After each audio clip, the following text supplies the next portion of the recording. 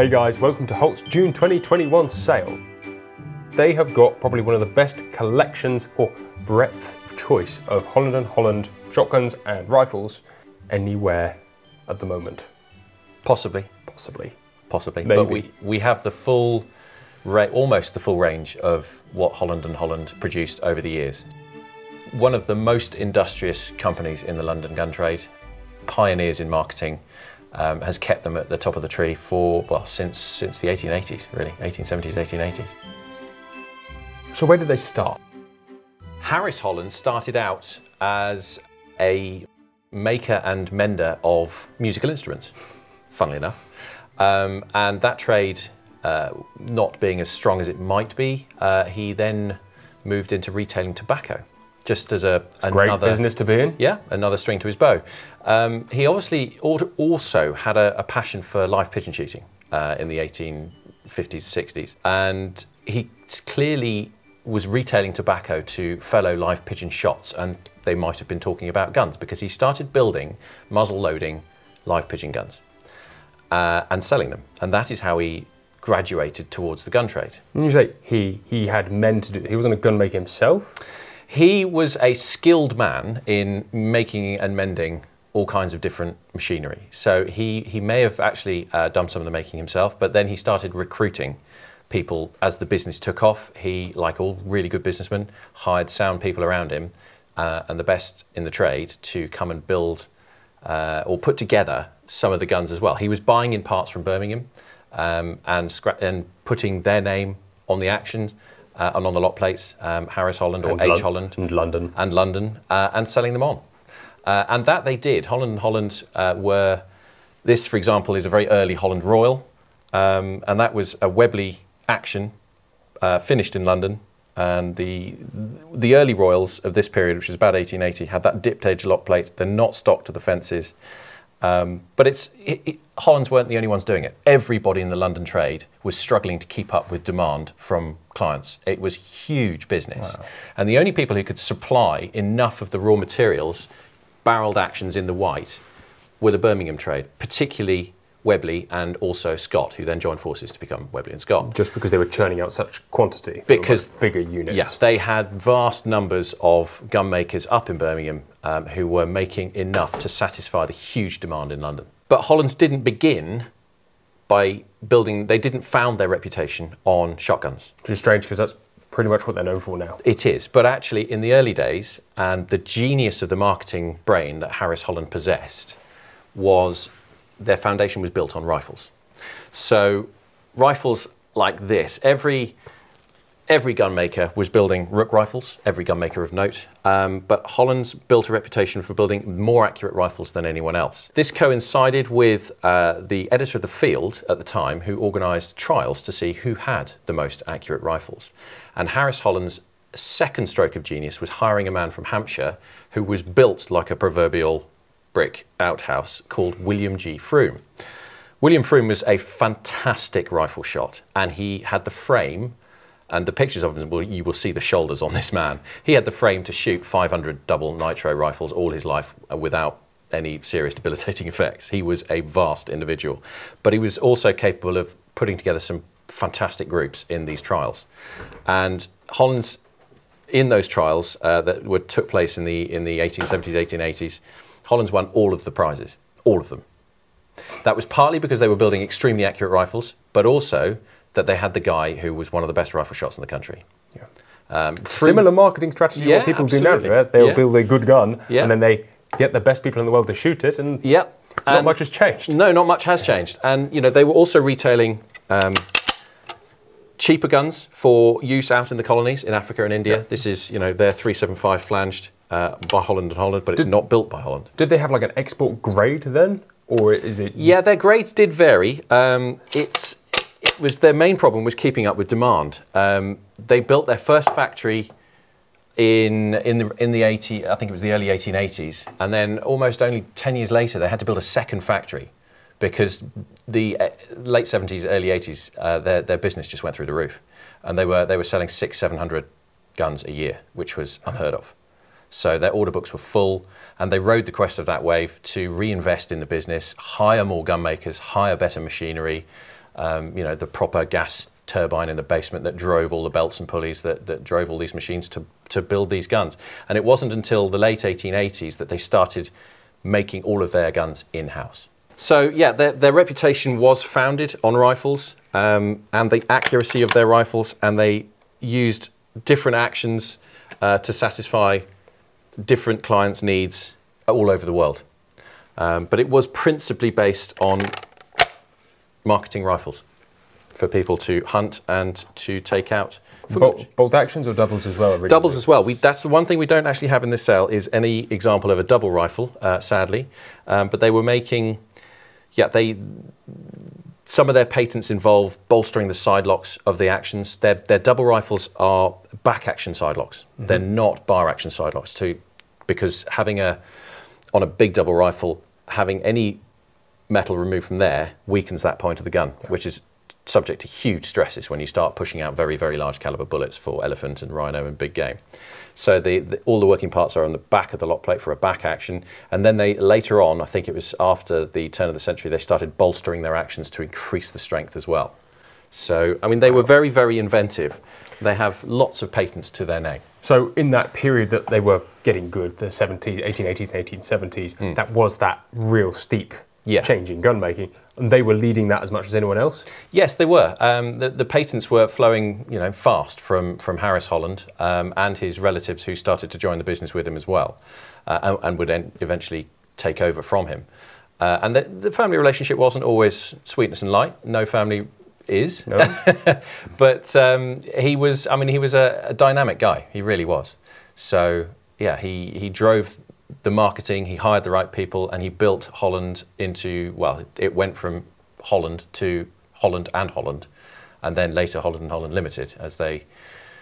At what point did it change to Holland Holland? When he took his son on? When Henry Holland joined the firm to become the sort of heir apparent for the business, as I understand it. Nice. So when it comes to the shotguns, again, you see Holland's marketing flair at this time. Their early design Royals, built for them, as I say, in Birmingham, later became redesigned into, and you can see the various different grades as they move on to a rounded edge lock plate rather than a dipped edge lock plate. Was that just a stylistic choice at the time that this was probably in fashion when this was done and this was fashion thereafter, or is this that's what Webley offered? It's probably what was on offer, and then the quality control, they wanted consistency over the years, and then when they brought the design in-house, they started making the lock plate as we know lock plates look now. So not much has changed from this later version of the Holland Royal until the modern versions that we see today. So the engraving, the maker's name on the escutcheon, that has changed subtly. But other than that, and other patents like single triggers and self-opening mechanisms, they come later on. But the basic design of the Holland Royal has not changed in 120 years and has been copied all over the world because it's so successful. And that's a copy of aesthetics as well as internal working mechanism? Yes. Pretty good. It is. Must be pretty annoying for Holland Holland. You can imagine their success. I mean, they, like a lot of these best gun makers, they are victims of their own success because these things are very, very difficult to wear out. Yes, the barrels do suffer over 120 years worth of use and they get thinner, but actually, well maintained, these things go on forever. So we've got this Holland Royal. The Holland was always the Royal? Was that name designated to the side lock as soon as they changed it to this design? Yeah, it's part of their marketing. You know, calling something Royal appeals to a certain sector of society that they were trying to sell guns to. You know, gentlemen of leisure with money. So, and who are, you know, trying to keep up with the fashions of the royal household who were passionate about their game shooting. But they weren't always Royals. No, the Hollands, again, they marketed well to different layers of society. So on top of selling the Holland Holland Royal that we all know and love, they also sold a number 2 grade side lock, which I have to say is probably my favourite because of the slightly understated engraving. It's just an elegant gun. This one isn't stock to the fences, as you can see. And stock to the fences means that you just have a flat bar. Actually. Yes, exactly. I mean, the top horn does not go all the way up to the detonator there, that being the fence there. So it's just the phrase that we use for when an action... There's no negative side to that. It's no, it's not. It's very strong. Classy gun making. Yeah, exactly. It's just less refined. Further on from the number 2, they also offered a number 3 grade, which is a back action lock plate, so a very strong bar, Very strong, very durable gun, less money than these two. And they were popular in their time as well. And actually, one of the most well-known people from Holland Holland, David Winks, was very fond of Dominions.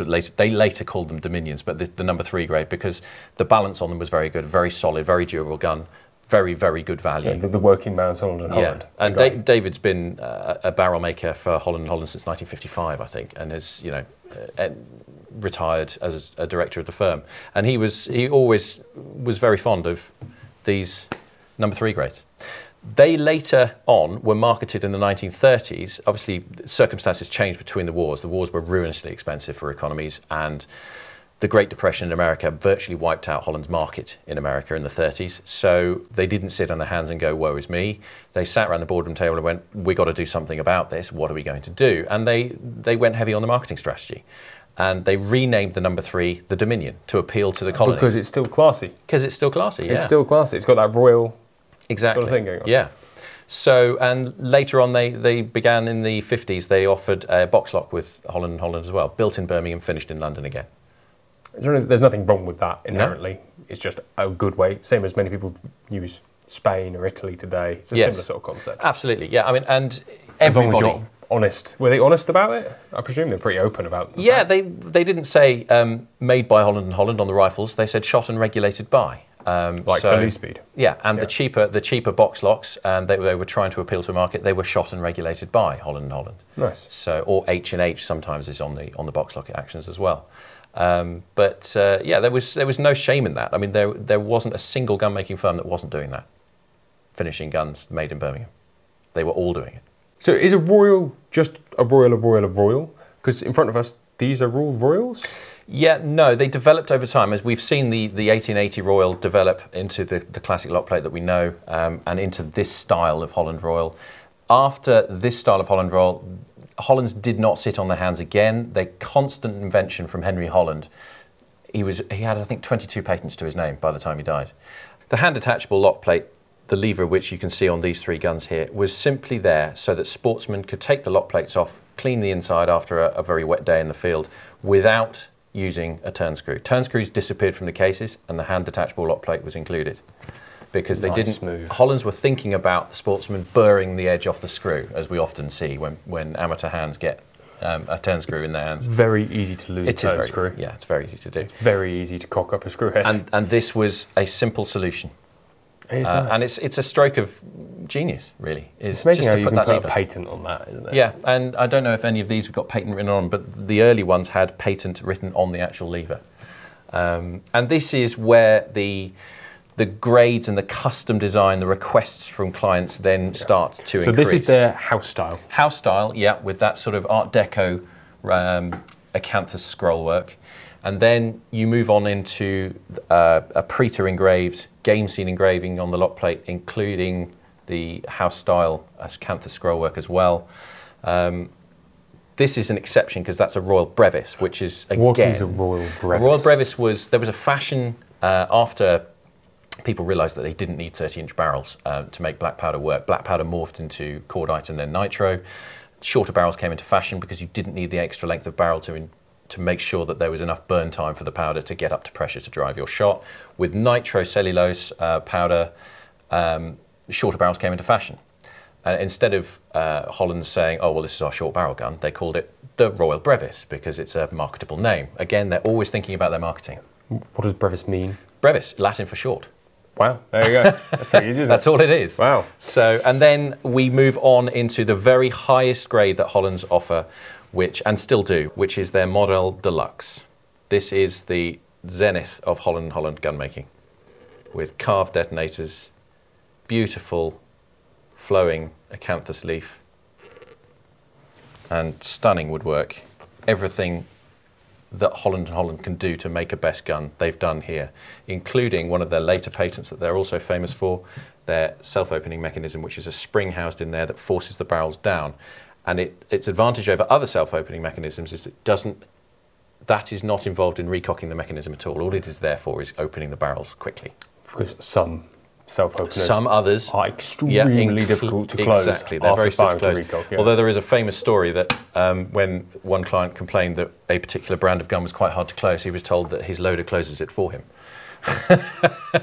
So, well, as people who are more in the loading department than the shooting department, I don't like them. Yeah, quite. But yeah, so this is the gradual evolution of Holland Holland's sidelock, the Royal and the Royal Brevis and other derivations of first-class London guns. And they are still available today? Yes, they are. Right, how much, the how long is a piece of string question, how much should one spend on a Holland Holland? It very much... A Royal with the house style. So a nice simple thing with half-decent barrels and intact woodwork. Yeah, a hammer price of £8,000 to £10,000 gets you a good one. Okay. Obviously, you have to factor in commission on top of that. Our commission is 25% plus VAT. But certainly there are a number, as you can see here, there are a number now coming to market that we haven't seen before. And it is now a buyer's market. You can get a very, very high quality gun for not huge money. Given that new, they're what, 150? Somewhere there, yes. Ballpark. Depending on customizable options and special requests. It's a bit like getting a car, isn't it? Exactly. You are just going to, I'll have that. And if you go in and they show you this, you're going to they want the carving. I think I want the carving, and I want the extended trigger. Yeah, and I want a rolled edge trigger guard, and I want a single trigger, and all of your clever patents, please apply. £200,000 before you know it. Exactly. So 8 to 10 seems fairly fair. It is reasonable. Actually. Why are some £3,000? That will be principally down to the condition. Barrel condition, most of all. If they're very thin, if they're borderline out of proof, we obviously are not allowed to sell out of proof guns. But if they are coming close to becoming out of proof, then that's an indication of how much wear they've had. But it's also stock condition as well, pitting and rust and general damage from use and abuse. So if you know what you're doing, maybe take not the risk, but you can buy very wisely and fix those problems yourself. But your average person, it probably is wiser to, if you see a £3,000 Holland, to go, it's probably not for me. It depends. I mean, if you factor in the repairs that are required, then there are some bargains to be had. Absolutely. But I mean, finding one with original colour like this and this Royal Brevis here, these are the much sought after ones because they have seen less use. As they become, my favourite, to be honest with you, I actually prefer it when this colour is worn slightly to this sort of storm cloud grey. Yeah, that is my preferred look. That is just honest age. But that's me. Everyone's different. So yeah, don't be put off too much. But yeah, we're here to answer those questions. If you think it's too good a value, then ask the question why, and we will send you a full condition report as to what's wrong with it. So the Royal Brevis, is that worth more or less than a standard Royal? They're a little bit. They tend to be a little bit less because the shorter barrels are not as in vogue as longer barrels. 28 and 30 especially are still these days popular because we're getting taller, because people want longer barrels, because they are, someone 6 foot or over, which lots of us are these days because of our diet has got better over the years. We've got taller as a species. People don't like shorter barrels because of that. They find them too whippy. Because we've got longer levers swinging them. Our arms are bigger. Seems fair. I would feel like a toothpick in my hands. I can't shoot a 25-inch gun. Yeah, that's definitely the next thing we're going to shoot together. Why not, out of interest? Just because it's too erratic for the modern style of shooting? Why can't I shoot a 25-inch? Yeah. I find it far too whippy. And I get through the target, the bird, far quicker than I should, and I stop. So we've changed our bodies, but the style of shooting perhaps has changed too? Yeah, the shorter barrows were very much in vogue, driven by Robert Churchill, another famous gun-making house. I mean, he competed successfully. 25-inch of his guns over there. Yeah, exactly. Allegedly, he had an accident on his way to a live pigeon match in Monte Carlo and had to cut 5 inches off his barrel, and then went out and shot the best of his life and realised that actually you could shoot short barrels if you had the right style. But it's a very fast, very instinctive way of shooting, and it's not very often taught these days. And to do it well, your technique has to be absolutely sound. Your gun mount has to be perfect to do that well. Okay, that makes sense. So this will be, what, 20% cheaper than a standard Holland? Arguably, but again, it comes down to condition. Condition as much as anything, and how many people want to buy that one. Yes. That is a particularly nice example of a Rob Revis. It is very nice. It's very nice. I must admit that game scene one is probably my favourite on the Yeah. table.